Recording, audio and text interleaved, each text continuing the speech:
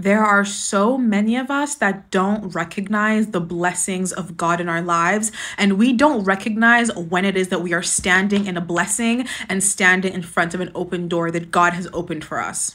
And the reason is because we often have an idea of what the blessing should look like. So we think that if God is blessing us or if God is opening a door before us, that means that the path has to be clear, that it has to look easy, that it has to look like a blessing. It has to look easy. It has to look good. It has to look clear. It has to be simple. But what I'm learning is that that is not the case. A lot of times, that's not the case at all.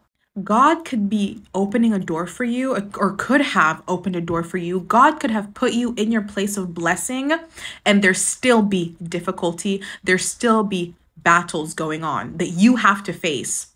Go read the Old Testament and read about the children of Israel. God had promised them the land of Canaan as their own, the land flowing with milk and honey that he was going to give to them. But what did they have to do to acquire the blessing that God had given them? They had to go into the land and fight and take possession of the land from the other nations in the land. They had to fight battles, giants, different nations in order to possess the blessing that God had given them.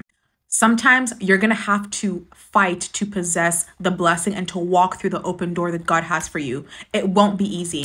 And I'll just give you an example. Let's say you want to go to a university on a study, right? Let's say that God has been gracious enough to put you in the city that you want to study in or near the university that you want to go to.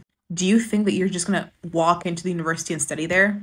No, you're going to have to make an application. You're going to have to get your documents in order. You're going to have to get your recommendation letters in order. You're going to have to get all the things that you need to get, and then you're going to have to apply. You're going to have to walk through the open door. You want to get a job? Again, make the application. Do what you need to do. Get the documents in order. Walk through the open door, and then pray and have faith. And I'm not saying there aren't moments where you should just wait, because there are times where God will actually just tell you to wait and not to make any moves. But this is where having a relationship with the Holy Spirit comes in handy, because you need to have a relationship with the Holy Spirit such that you know when is it time for me to wait and not make any moves, and when is it time for me to go and possess the land.